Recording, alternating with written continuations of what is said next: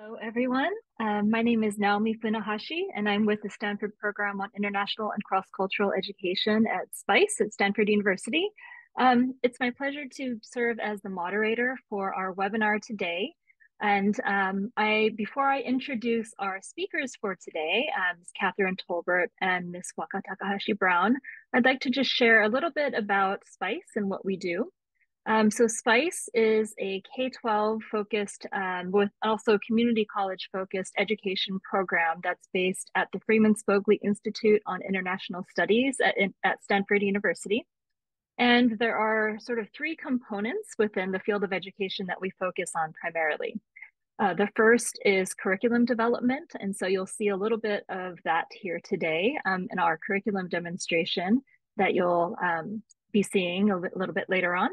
And then we also do teacher professional development, which is where we try to introduce our curriculum materials and guide teachers through different ideas and pedagogical sort of ideas and how to integrate the curriculum into their own classrooms and their own teaching.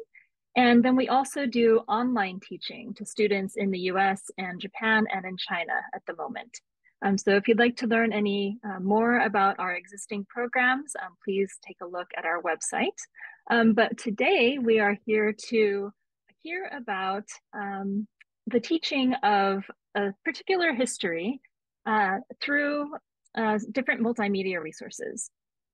And so we are thrilled today to be joined by Ms. Kathryn Tolbert, whom has just these incredible resources. The documentary film that you'll be hearing a little bit more about in a little bit, and you'll see a little bit of today, and also this incredible oral history archive. And so we hope that you'll be able to take some of the stories and the resources that are shared here today and integrate them into your teaching within the different contexts and audiences within which you teach and your communities. Okay, so I'll go ahead and introduce our first speaker today, Ms. Kathryn Tolbert. She is a former editor and reporter on the Metro, National, and Foreign desks at the Washington Post, and was a correspondent in Tokyo and director of recruiting and hiring as well. She has also worked for the Boston Globe and the Associated Press, and she has also written about Japanese women who married American servicemen after World War II, which is what we'll be hearing about today. And she co-directed the film Fall 7 Times, Get Up 8, The Japanese War Brides. She is a graduate of Vassar College with a degree in political science and a master's in international relations from the Fletcher School of Law and Diplomacy.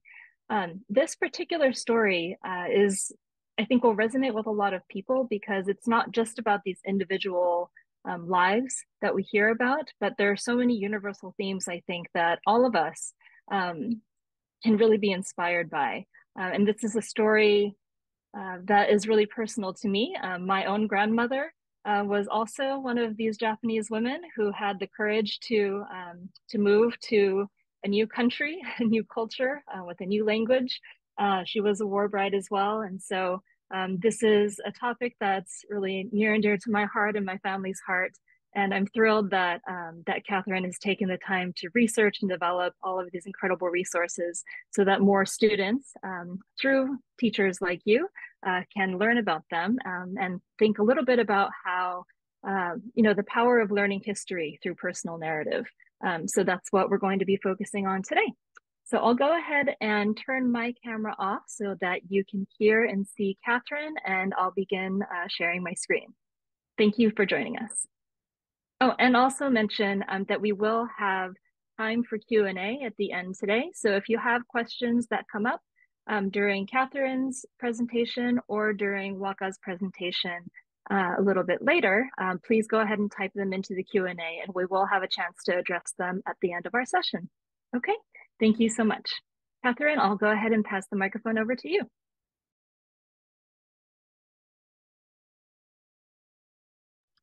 So I think that you may be muted.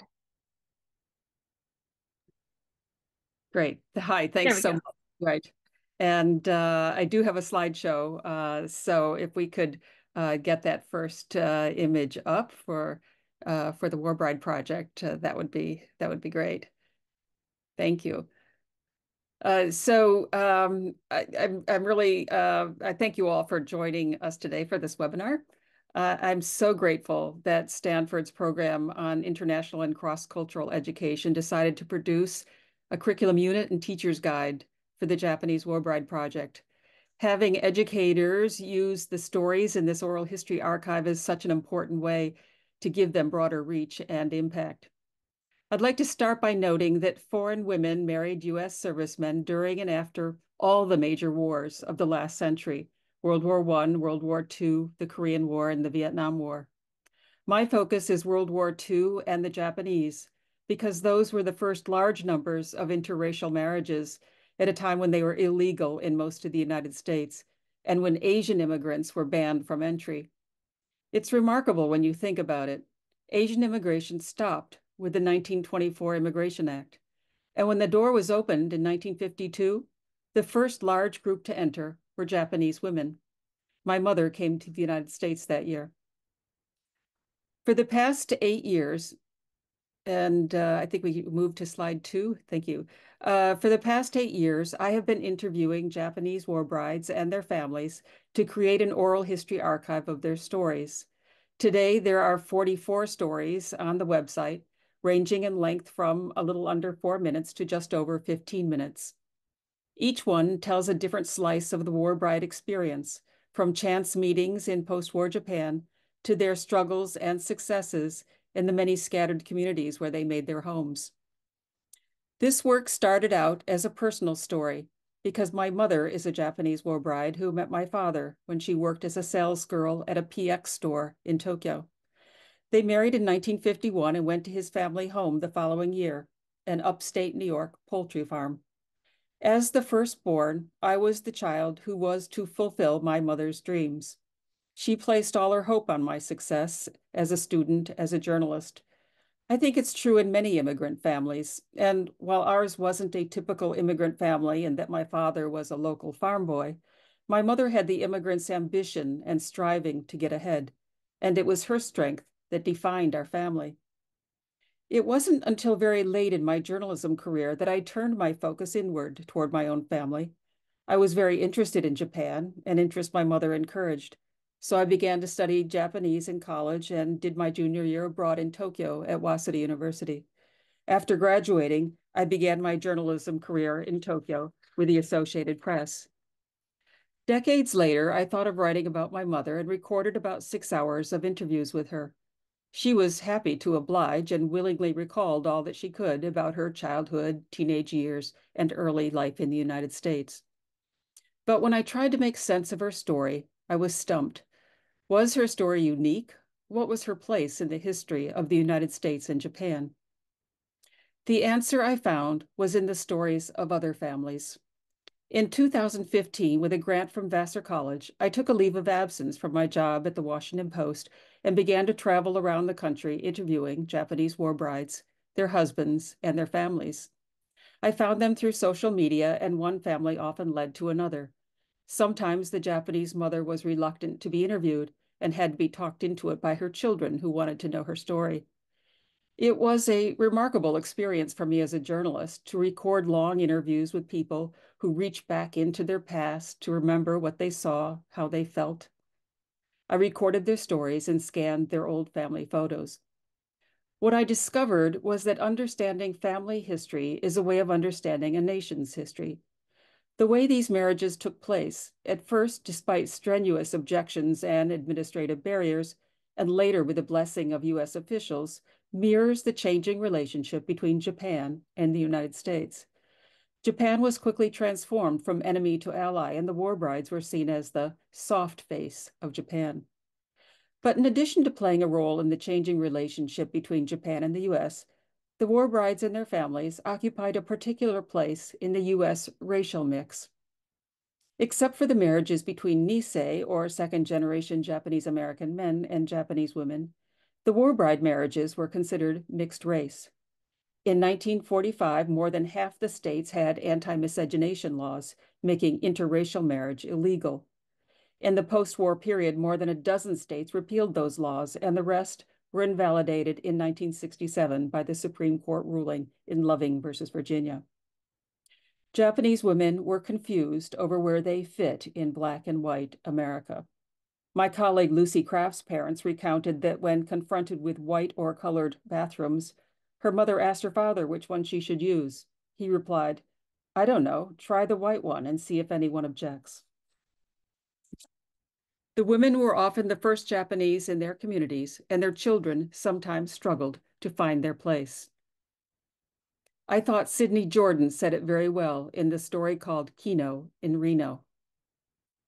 Japanese war brides were trailblazers basically in the area that they came to this country because it was so many of them and they were so dispersed throughout the United States. And they had to deal with the different states they were in. And each state is different in their social outlook on things. America wasn't ready for that. He and Kazuko, who were married in 1951, navigated segregated America. Driving in the South, she would slink down in her seat during the day so that no one could see her and mistake her for a white woman. In working with Spice on how to present this material, which tells history through personal stories, we came up with 5 lessons. The first one gives background on the war brides and distinguishes them from picture brides who came to the U.S. at the turn of the century through around 1920 as brides of Japanese laborers. The context for the war bride story is how World War II and its aftermath set the stage for personal relationships. When you hear the stories from the women who were in their teens at the end of the war in 1945, who saw their mothers die in the firebombing of cities or who barely escaped the Hiroshima atomic bomb blast, you wonder what they thought of Americans. These are women whose schools were turned into factories toward the end of the war, who made war material. My mother's high school gymnasium is where she learned how to rivet part of the Zero fighter plane's wings. They were taught to believe in the war and the inevitability of Japan's victory. And yet, after the shock of defeat, for many it was, in just a few years, a kind of liberation. Under General Douglas MacArthur, the Allied occupation set up a vast infrastructure of bases, depots, and camps in every prefecture in the country. They employed Japanese women as clerks, typists, waitresses, babysitters, and in the surrounding neighborhoods, women also found work in the bars and dance halls that catered to the young soldiers, airmen, and sailors. Women worked. They had to help support their families. Many families had been left without fathers or sons. The Americans provided a way out for these young women, not only with jobs, but with the idea of a different kind of life. Yuriko Ishigaki survived Hiroshima because she overslept that day and wasn't at work in her office in what is today the atomic bomb dome. But despite that horrific experience, she eventually married an American. She had marriage offers from Japanese men, but she said she didn't want the kind of marriage her parents had. Her mother deferred to her father and never stood up for herself. I heard this a number of times, that American men represented a kind of freedom to these women. Here's what Akiko Hewitt said. It's a part of my something new, something more than what I have now. I was born in a very strict family, more like a samurai family, and it was very limited for the thinking and doing. As a teenager, I wanted to do more things, and more I learned from him. There was something that out there, something I have never seen or did, and that attracted me. In the second lesson, we introduced Japanese immigration to the United States. Marriages between European and Australian women and U.S. servicemen began during the war. The 1945 War Brides Act made it possible for them to enter the U.S., and in 1946, some 70,000 British brides arrived in the U.S. with much publicity. The legislation did not apply to Japanese or other Asians who were banned from entry by the 1924 Immigration Act. But within the first 2 years of occupation, U.S. military men were already petitioning to marry their Japanese girlfriends. permission was denied in all but a few cases. During the occupation years, Japanese women were admitted to the U.S. on a case-by-case basis. Kimiko Amato, for example, entered as the fiancée of Angelo Amato of East Boston by a special act of Congress, a bill introduced by Congressman John F. Kennedy. And here, among the papers that the family keeps, is a letter, one of the letters that John F. Kennedy wrote, saying that he said, "I'm pleased to advise you that the bill in her behalf was passed in the Senate yesterday without amendment. It will now be sent to the president for signature, and I am hopeful that it will be enacted into law in the near future. With kind regards, I am sincerely yours, John Kennedy." Under pressure by servicemen, though, President Truman did grant a 30-day period in 1947 for marriages to be approved and visas issued if couples could complete the extensive paperwork. Finally, in 1952, U.S. immigration law changed. The McCarran-Walter Act allowed Asians to become naturalized U.S. citizens and therefore eligible to enter the U.S. That year, 4,220 Japanese brides entered. You can see from this immigration chart how the numbers changed starting in that year. Japan is the first column, showing that in 1947, there were 14 wives admitted to the U.S. And going up to 1952, there's that 4,220 number, the year when the most brides began to come. Lesson 3 covers the transmission of culture, with food being one of the key themes. Through food, we see both the longing for home and the sharing of culture. The import and sale of Kikkoman soy sauce, for example, grew dramatically in the early 1950s as Japanese women began to cook and share the food they grew up with. Kikkoman soy sauce and rice were the staples in these homes. Admiral Harry Harris said of his mother, when they lived in rural Tennessee for the first decade of her life in the U.S., and my mother would take the vegetables that she grew and try to do something Japanese with them. She would make sushi with cucumbers and rice and that kind of stuff. So she would turn the stuff that we could grow in Tennessee. I say we. I was a little kid then, but that they could grow and pickle it and all that and try to turn it into something that reminded my mother of home. I grew up eating that. I loved it, and I still have a taste and affinity for Japanese food today because of that, and especially Kikkoman soy sauce. He said his friends came over for rice balls with sesame seeds and liked them. Kazuko and Leo Kingsbury settled on a dairy farm in upstate New York. Their daughter Esther remembers buying soy sauce and seaweed in a small Asian food store in Binghamton, where they sold Kikkoman soy sauce. And so she'd get this big gallon of Kikkoman shoyu, and then sometimes we get a real treat and we get some nori too. A little bit of nori, because it was very expensive. And so it was a treat. And I mean, maybe once a month. But Mom would stretch the shoyu, cut it with vinegar. And we didn't have rice vinegar. You only had, vinegar. So you would cut it, and it's funny because we grew up that way, so we still do.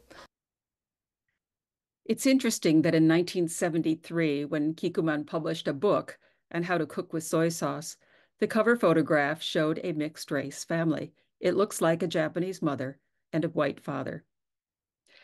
There are many examples of the ways Japanese war brides spread culture through demonstrations in schools and featured in newspaper articles. It was part of the new friendly Japan, the U.S. ally. You can see here Hiroi Shibata Hasna at a show and tell in her daughter's school. I love the scene in this photograph from 1962 in far northwest Montana. I interviewed the daughters of these two women who passed away before I began the project. The story there is called, on the oral history website, it's called Finding Home in Big Sky Country. In the story called Blood from a Turnip,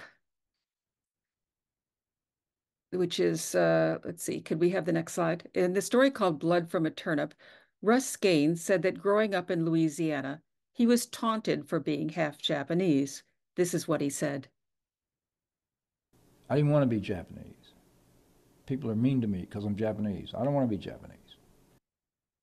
That changed, Russ said, after he was sent by his local church on a missionary trip to Japan. It was his first encounter with other Japanese people. And I went and worked with different families, and I gave my testimony at these different churches and stuff, and that was a great discovery for me, because I had always been told that it's not a good thing to be Japanese. And then I go there and I think, these people are wonderful. I love them. I love this place. In the Townsend family, Daniel talks about wanting to explore more of his Japanese heritage, which confused his wife. I know more of my black side than I do my Asian side, so now I got to play catch up. There was a period of time, really interesting, about maybe 8-9 years ago, when I was trying to figure out, get a little more information on my Asian culture or my Okinawan culture, and I was telling the girls about it and bringing the girls up with it. Maybe been 10 years ago. And my wife said, well, I wish you would put as much effort into your African American culture to your kids as you do your Asian culture. And, we had a conversation about it, and I said, well, we're immersed in our African American culture every day. This is what we live. This is how people look at us and determine who we are, and they judge us on it. They don't judge us on the Asian side. And the 8 children of Akiko and Clark Hewitt of Wellsboro, Pennsylvania, express different identities. Here's Patrick and Clark Jr., known as Rock.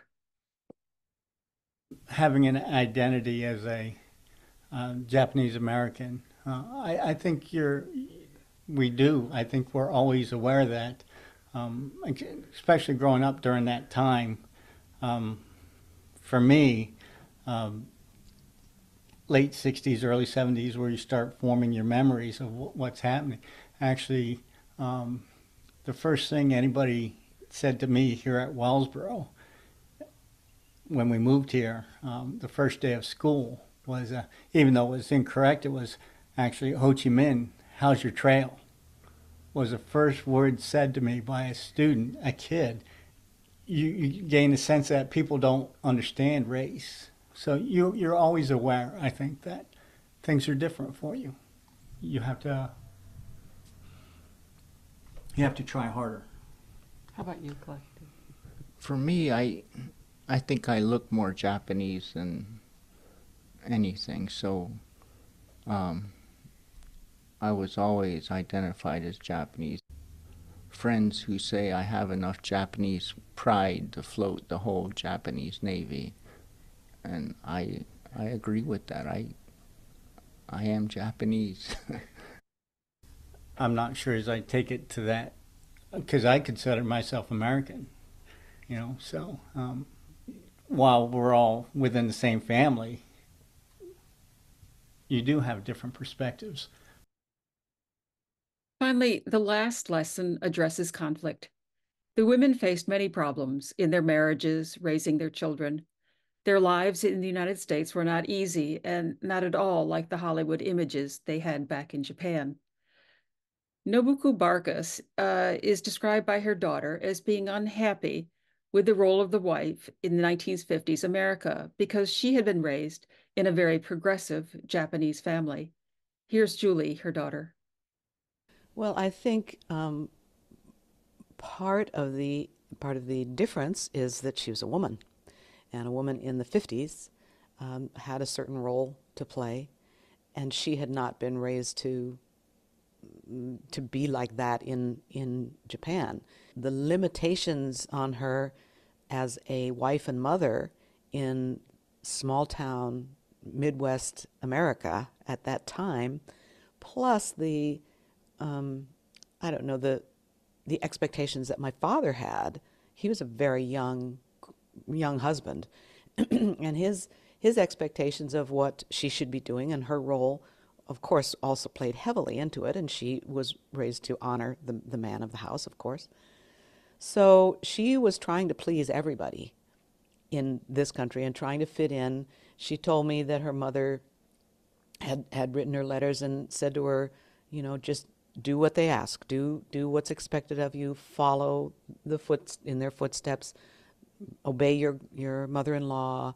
She tried really, really hard to be an American wife, good American wife in the early years. And what I mostly remember is how unhappy she was. Julie said that the women's movement that started in the 1960s, which Julie came home from school and talked about, gave her mother hope. With Julie's encouragement and despite her husband's objection, Nobuko went back to school to get a degree in business management, ran a Japanese restaurant on Newbury Street in Boston for several years, and finally became Dean of Student Life at the newly established Boston branch of Japan's Showa Women's University. The children of Yukie Hawkins struggled to understand their mother and talked her into agreeing to my interview. She came to the U.S. at the age of 19 and had 4 children by the time she was 24. Her husband, 16 years older, was gone for long stretches of time, including 2 tours in Vietnam. They don't know why she married him. Here's B, one of her daughters. So she says that it was the time that people did these kinds of things. Because, I mean, I look at that picture of her standing there on their wedding day, and I said, you look like you are frozen and petrified. What made you do this? She just said, oh, that's what we did. That's what we did. Not scared of nothing. Because you're 18 years old, you're wild, kind of. I thought he was truthful. That's what I thought. Well, okay, I want to go to the United States anyway. Daughter Liz says they were fine parents, even if they were not right for each other. I think my dad was a good guy and was a nice man, and he was a nice dad. He just wasn't there a lot. And my mom was a nice mom and a good mom and stuff like that. I just don't think they were good together. My mom always said, when you graduate from high school, I'm out of here. I'm out of here. And I kept going, what are you waiting for? And it's like, why are you wasting this time? I'm like, just go, live your life. What happened eventually was that Yukie moved out of the house and into a small apartment in Waikiki, where she worked in Japanese restaurants and enjoyed a life surrounded by Japanese friends. Her husband helped her with the move and even bought her a TV.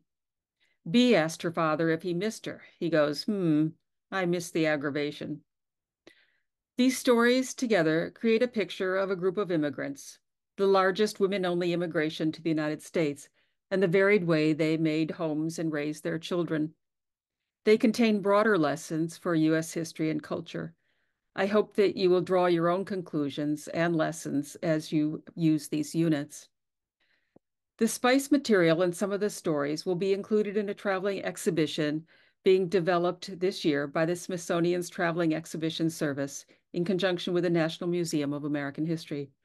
Its title is Japanese War Brides Across a Wide Divide, and it will start to travel to cities this December, with likely venues in Dallas, Texas, Delray Beach, Florida, Memphis, St. Paul, Minnesota, Baton Rouge, Los Angeles, Honolulu, St. Charles, Louisiana, and Hartford, Connecticut, and hopefully other places.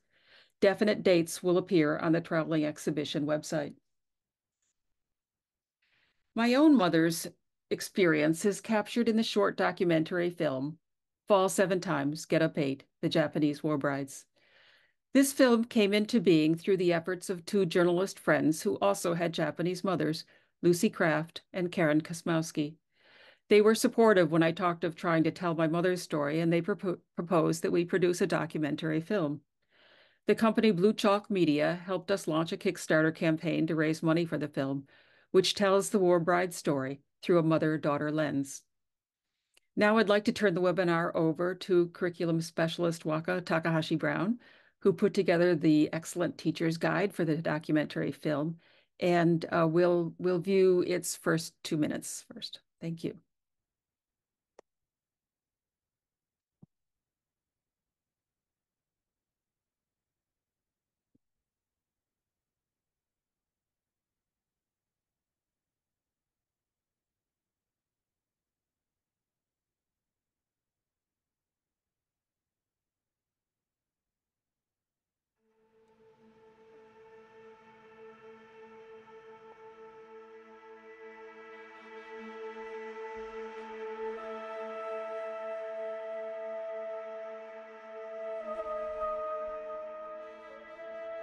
To put it crudely, Americans did look more attractive. They are well-fed, happy-go-lucky.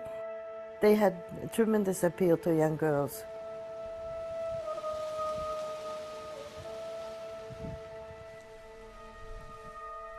I wasn't in love with him. I don't even know him. I didn't know anything. I just took a chance. I want to get out.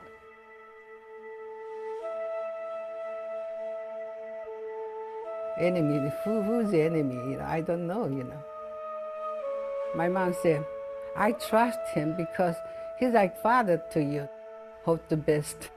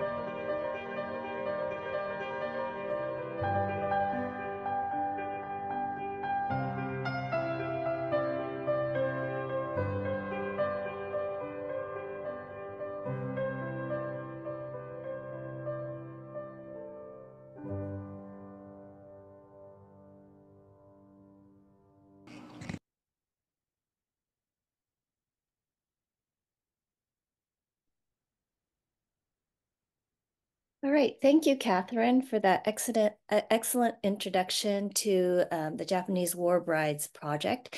And at this time, I'd like to talk to you about the teacher's guide that accompanies the documentary film. I want to make sure there's a distinction between the 5 lessons that accompany the oral history archives, which Kathryn talked about, and what I'll talk about next, which is the teacher's guide that accompanies the documentary film. So let me go ahead and share my screen.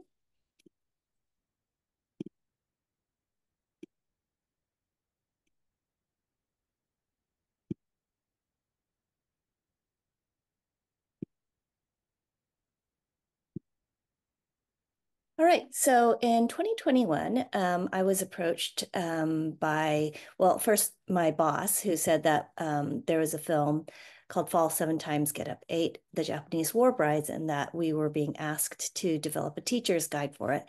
And I was very excited to do so. Part of my job is to manage and instruct a semester-long course called Stanford E-Japan, and that's to Japanese high school students. But the other half of the year, I write curriculum, and I enjoy this tremendously because I get to learn about a lot of different topics, many of which I never encountered before, and many of which I never learned when I was growing up. And so it's a chance for continuing education.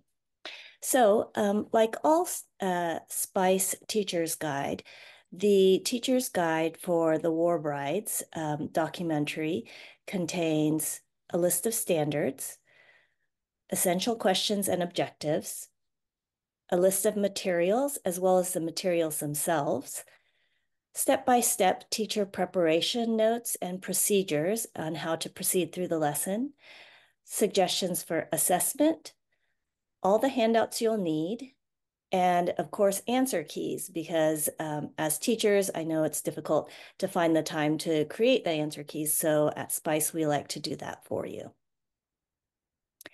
Now for the standards, we know that you're often asked to teach toward the standards. This is just a snapshot of some of the ones which are covered through the documentary film and the accompanying lessons.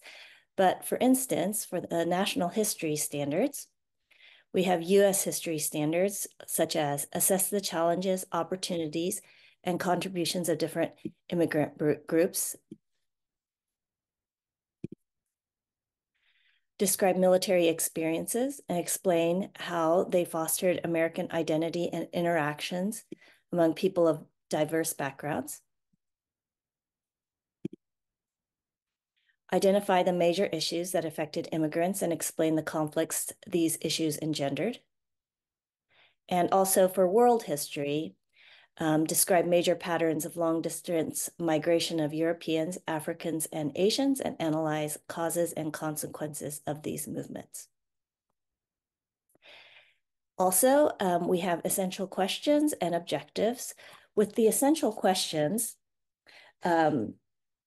these are the ones that you should consider as you approach this topic. And again, this is just a snapshot. There are more listed in the guide itself, such as, who are the Japanese war brides and why are their stories an important chapter in the history of the United States?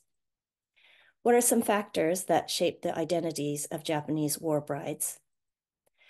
What factors influence identity formation? In what ways can a deeper understanding of our own identities help us to understand other people's perspectives? And so you can see how like the questions start out as somewhat specific, but then broaden so that students can draw their own connections to their own lives.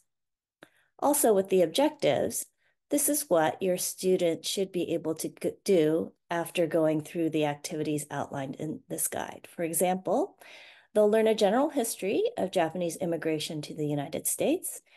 In addition, they'll appreciate the challenges that Japanese immigrants, including Japanese war brides, faced in terms of assimilation into U.S. society, and recognize how issues of immigration, discrimination, and assimilation are significant issues in U.S. society today.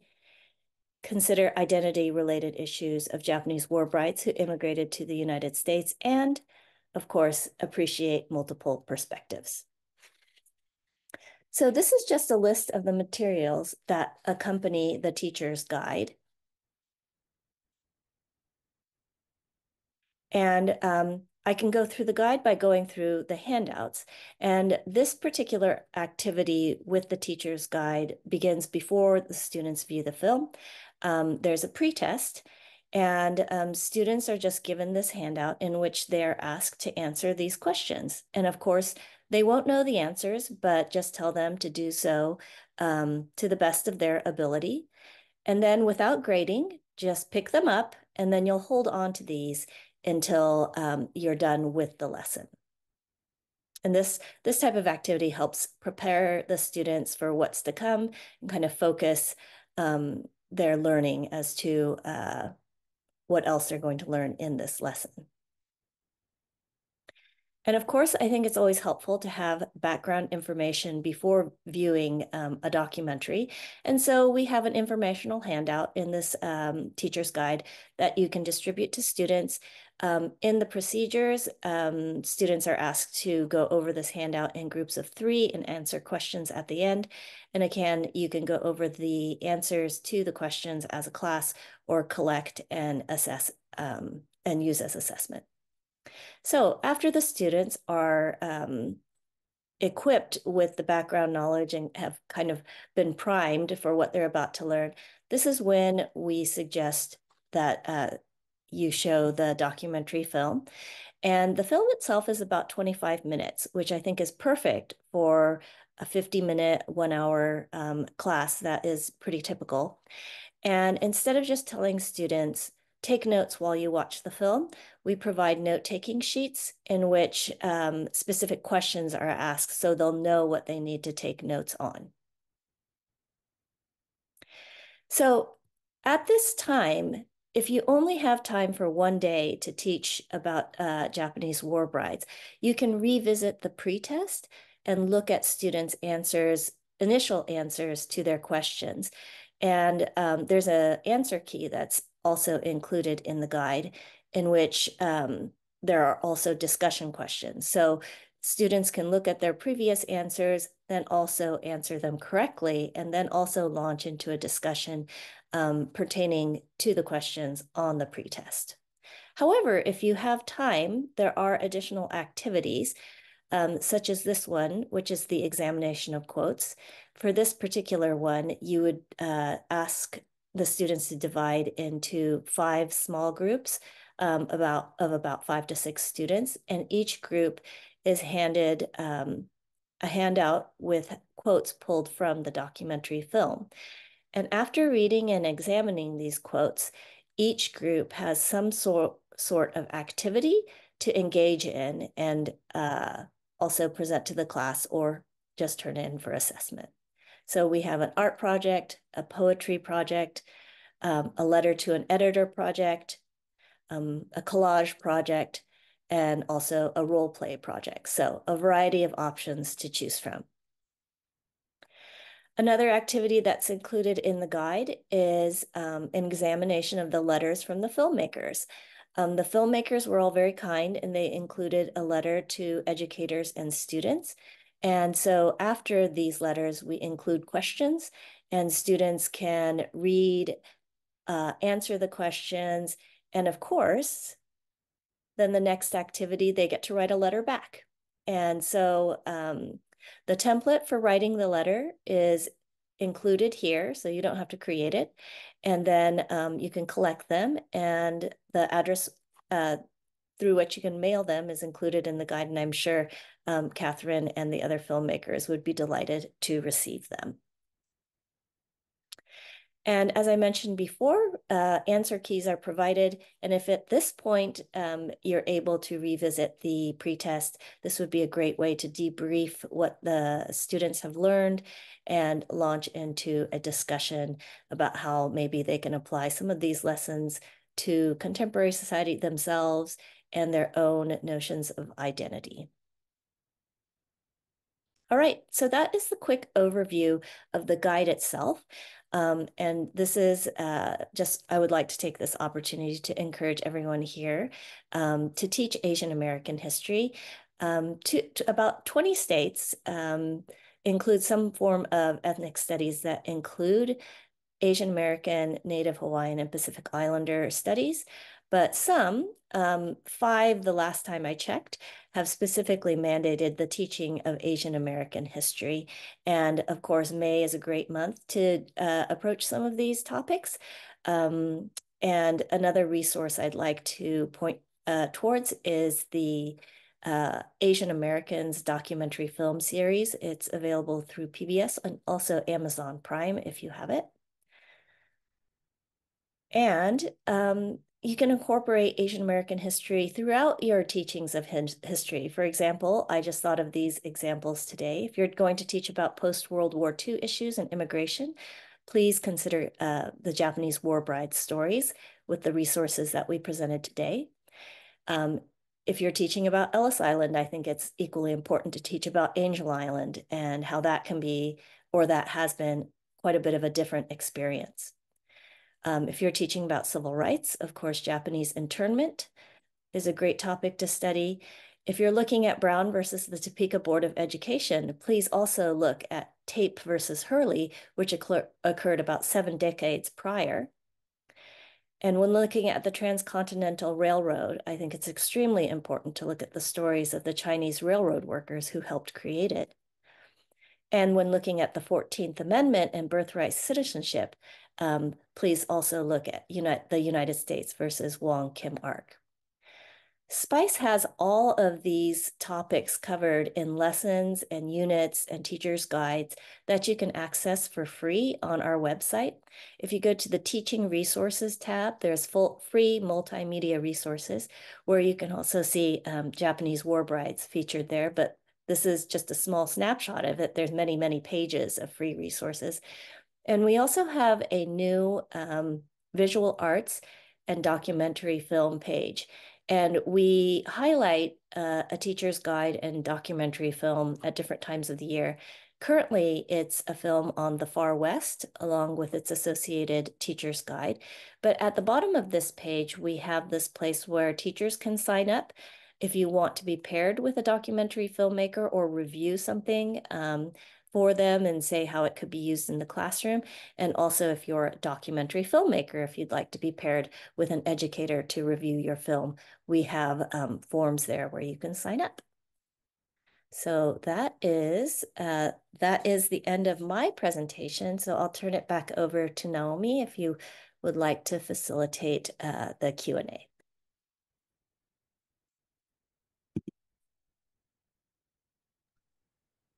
Okay, thank you so much, Kathryn and Waka, for your Fabulous presentation, so much content, so many perspectives to consider and to think about different ways that we can integrate them into our teaching.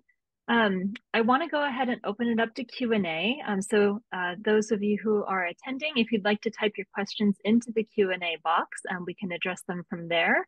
But before we get to that, actually, Kathryn, I wanted to ask if you might be able to tell us a little bit more about the Oral History Archive. We do have some lessons on there that SPICE developed for teachers as well. And I know that those are linked under the For Teachers tab.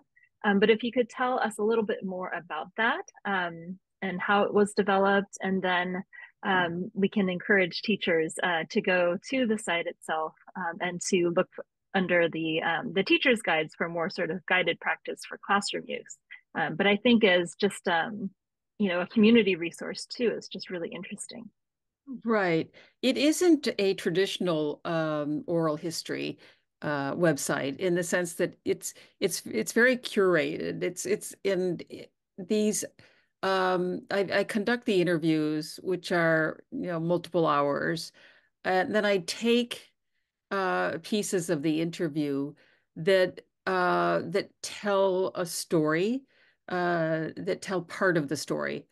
And then I combine that with photos that I've scanned from the family. So I try to make it more accessible in that way. The typical oral history archives are long interviews, and it's amazing primary source material. Obviously, Densho is sort of one of the gold standards for that, for the Japanese American experience, and they have the transcripts and everything. Being a journalist, I took a different approach and wanted to combine sort of the presenting of oral history and storytelling at the same time. And for the Japanese war brides, I think it was a useful way to do it because there isn't a story around the Japanese war brides that's well known. And so I try to tell that story, and it's a complicated one with that it's not easy to say what sort of the outcomes were for the marriages, because there's been sort of no it's all anecdotal in that sense. But I think that it's extremely useful, and it does start to create a storyline about that period of immigration, and that you can see that they came from different kinds of families, they entered different kinds of marriages, landed in all sorts of communities, and you begin to understand why things worked out the way they did for different people, and who helped them, or what were the factors that contributed to their lives. So that's what the oral history tries to do in the way that I've produced it, to create a story, to create a narrative that where one doesn't exist really right now, I think. It takes a long time to do it this way, to take these stories and figure out what the story is, what the kernel is in this interview that adds to the overall picture. But I feel like it's been fairly effective in that sense. Yeah. I was wondering also if you could speak to some of the challenges that you faced in drawing some of the stories out of these women. I know that from my own grandmother, it's not something that part of her past isn't something that she was very forthcoming about. I know that's not uncommon. And so I was just wondering what some of the challenges were that you experienced in developing, and capturing all of these stories. Right. So the children were my allies, because their children wanted to know the stories, the children, and there's sometimes the grandchildren. The women didn't think that they had a story. they they didn't understand why there would be interest in their lives. So that was part of it. Some of them had very specific requests, like one woman agreed to an interview as long as her husband wasn't in the room. I mean, she she wanted to be totally private.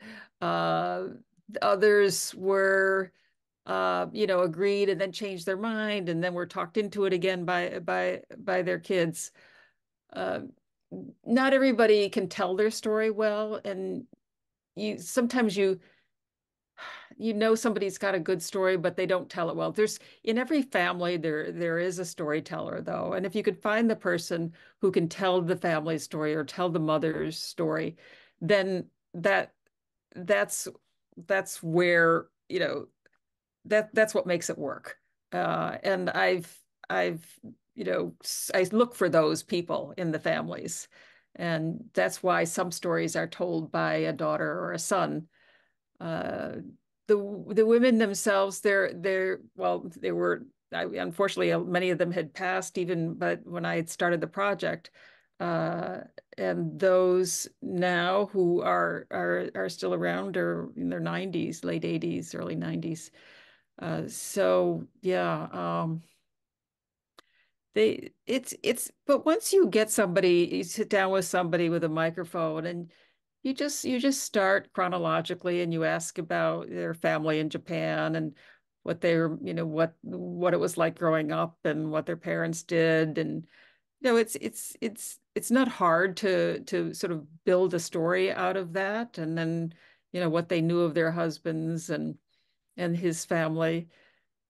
So you start sort of chronologically, but then there's always sort of that moment of emotion that you realize that you've touched something in their lives that made a difference, that mattered to them at the moment when they realized something, or they because they made these decisions without a lot of information. They kind of went with their gut when they decided to come.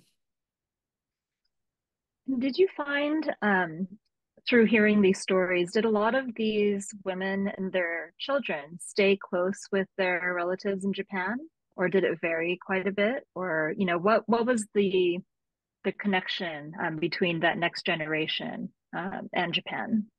Yeah, it's interesting because at the time, of course, communication was letters and phone calls were very expensive. And where it varied was on the resources, the family resources, whether they could afford a phone call or whether they could afford a return trip.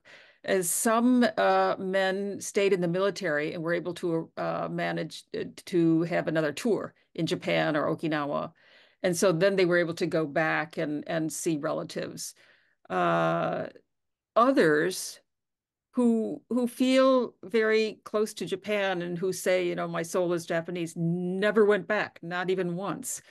And part of that is, the feeling that, it's when you go to Japan, there are so many obligations, you take so many gifts, and it's too complicated. So a number of women never went back.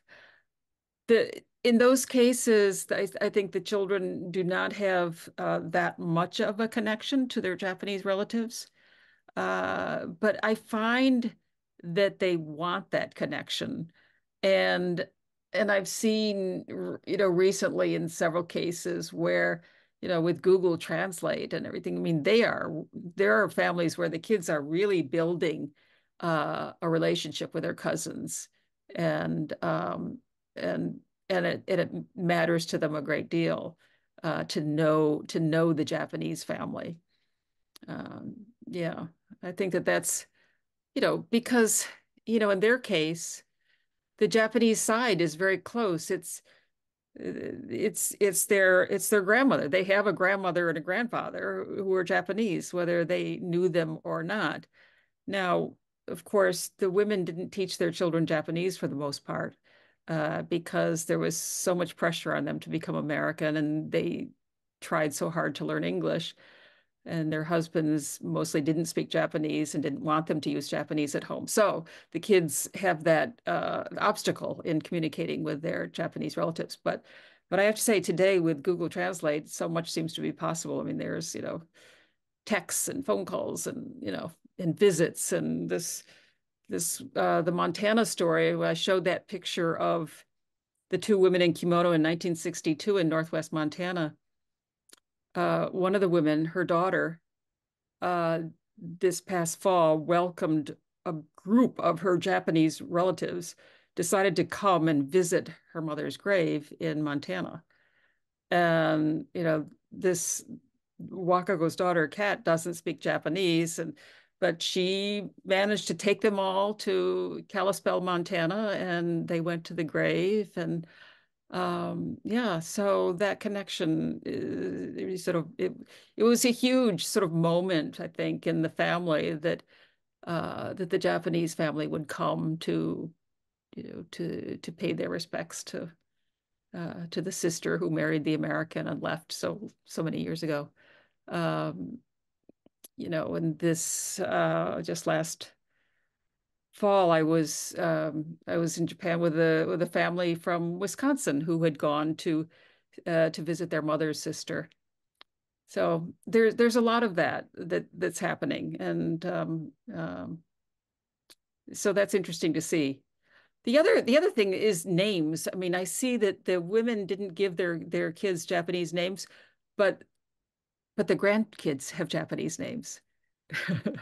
And that is sometimes the children themselves pick those names, or in some cases the Japanese woman maybe regretted not giving any Japanese names to her kids. So when the grandkids came along, she said they're going to have a Japanese name, and so there was one name in there that would be Japanese.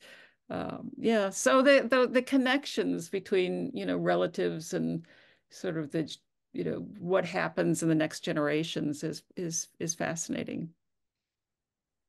Thank you for sharing those. A lot of that resonates with me and my own family too. My mother is the only one of her siblings who married someone from Japan. And so her connection with Japan, and then of course my connection and my sister's connection with Japan is much closer, I would say, because of that. We're 3/4 Japanese, whereas most of my cousins are a quarter Japanese. And so, those types of connections, and then where that's sort of filtered down through language and different cultural practices that we practice at home. My own children are Japanese and American and Chinese, but I gave them Japanese first names because they have a Chinese last name. And so these different ways in which we try to, instill sort of their backgrounds and cultures as generations pass, I think is really fascinating, and will continue to be increasingly so, as different cultures continue to mix. Yeah, the names are fascinating. The names are fascinating because the Japanese women themselves took American names. I mean, they were given American names as nicknames sometimes, or just because it was easier. So they were called Barbara and Nancy, and these names that had nothing to do with their Japanese names. And that's how they were viewed and lived their lives here. Kay is a common one, but yeah, Barbara and Nancy and Peggy, and that's so. To give up a name like that is really remarkable. But the woman in Montana who was called Katie always put her Japanese name on her license plate on her car, so her car says Wakako. So she was going to claim it there. I'm sorry. So do we have some other questions? Yeah.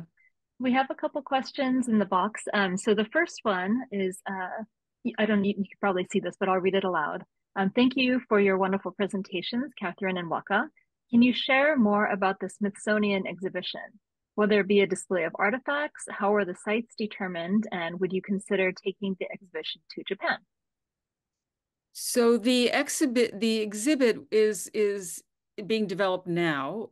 So this year is the development year, and it will be, relatively small. It will have some physical objects that will be more like reproductions than original artifacts, because in order to keep the exhibit as a low security exhibit to ship it around. They did not want to have to sort of take valuable things and insure them. And the Japanese War Bride story is one that I think is told more through voice and photograph than object.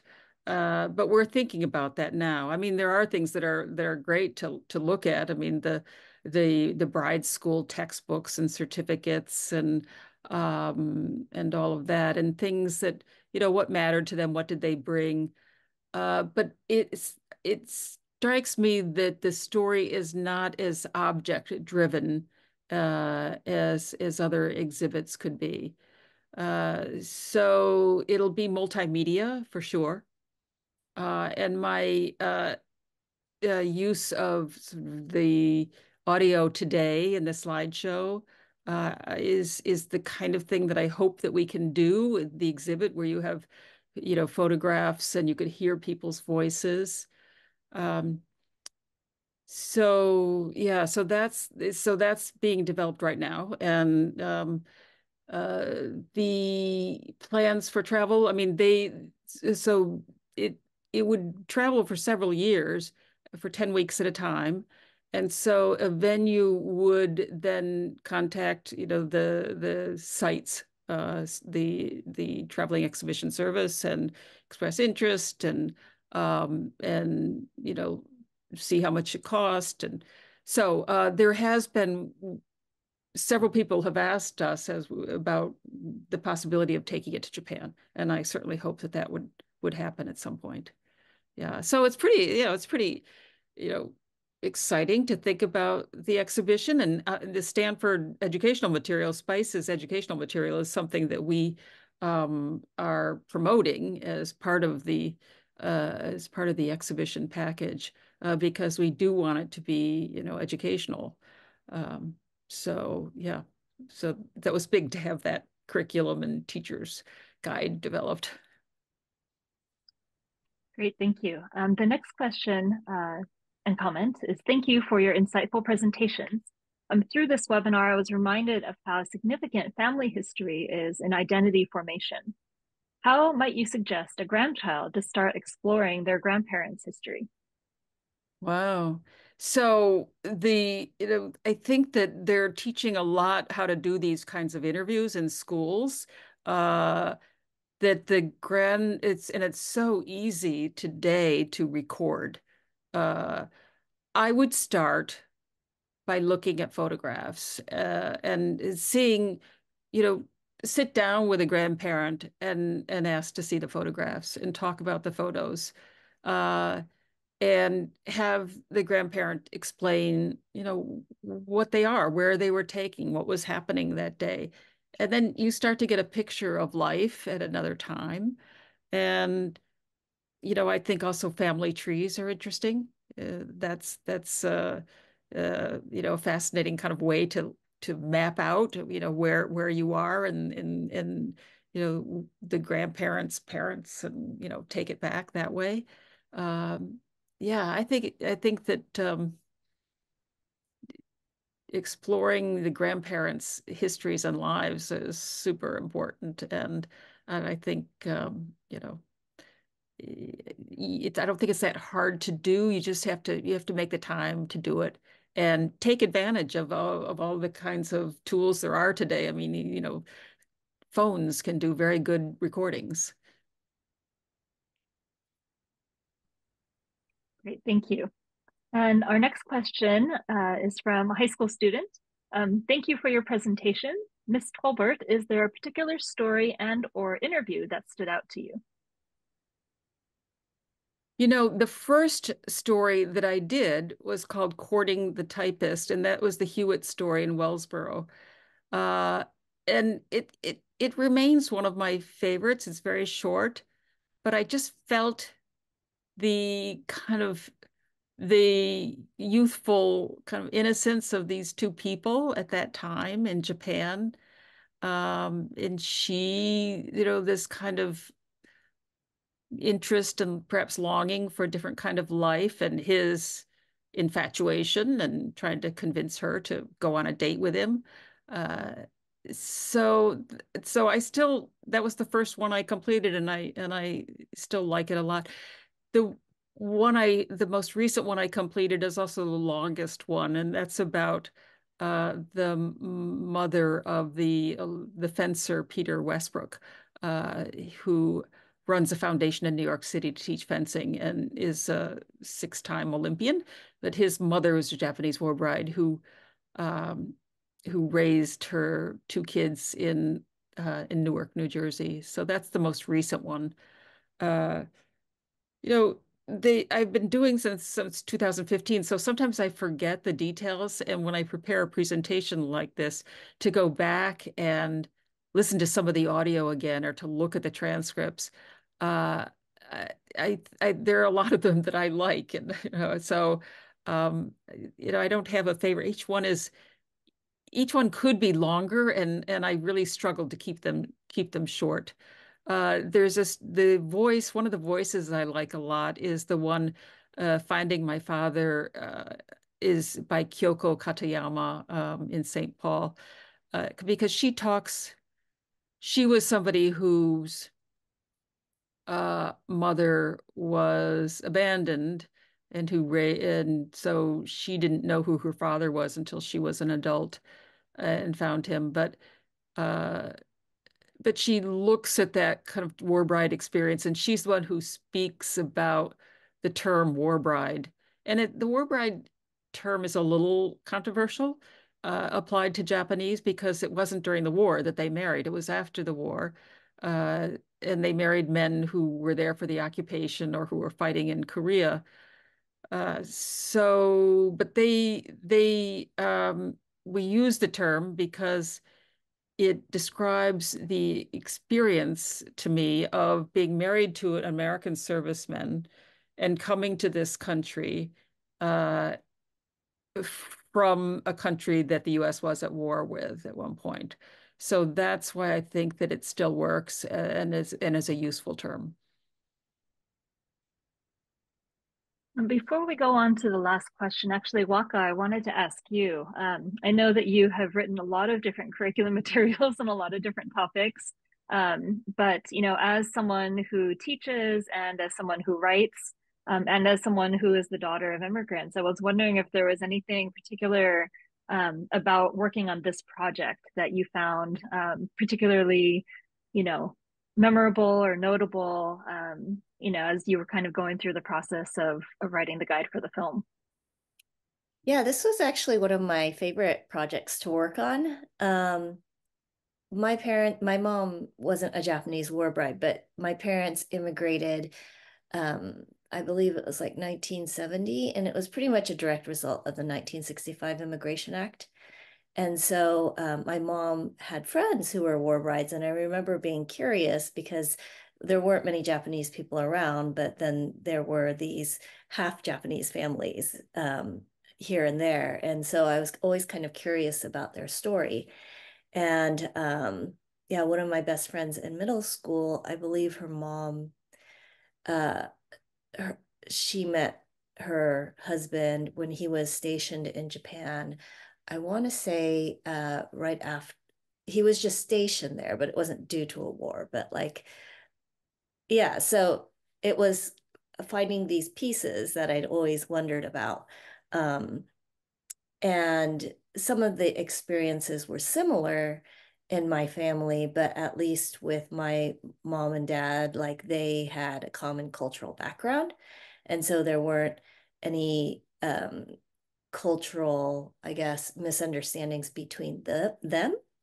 But those became parental to child, those cultural misunderstandings were happening there. But yeah, it was a very interesting project and one that I saw parallels with some of the things my parents went through. But it was interesting that the assimilation, the pressure to assimilate. My mom, I think my dad was he didn't really care. But my mom was very adamant that we not assimilate all the way. So, I mean, that's why my siblings and I have Japanese names. That's why we grew up speaking Japanese. And, there was no like, I want to learn English, so let's speak English more. No, like my mom's English probably only became quite good when she decided to take a job teaching Japanese at a local high school. And then her English improved a lot. But yeah, she definitely wanted us to keep our Japanese identities strong. Thank you for sharing that. Okay, there's one final question here in the Q&A. Is the difficulty in communication between Japanese and English still a major obstacle, or are there organizations that can help facilitate overseas visits and genealogical research, translation, and interpretation services for families? I know you talked about sort of the blossoming of technology as an aid in this, but I wasn't sure about organizations that might be supportive in these efforts. Yeah, I don't know of organizations, and people have asked because there are people who want to know, or there are people who don't know who their Japanese parent is. I mean, who maybe was given up for adoption, or so. But it's difficult in Japan to trace that. I mean, unless you're a proven relative, I don't think you can easily get family histories and here we can find out so much through 23 and 23andMe and these other kind of ancestry searches, and so many people use them that you can find relatives that way. But as far as I know, that doesn't happen in Japan. I don't know. Do you know, Waka, anything different about that? I don't know of any resources specifically for genealogical research, but I do know there are international associations, like a lot of JET program participants, like I worked in international associations in various cities. And those associations are there for non-Japanese residents, if they have any issues, if they need translation services, if they need some help just kind of generally making their way in a Japanese speaking society. So if you're in Japan, I think that's a good place to kind of look into. I think all the prefectural offices do have an international division.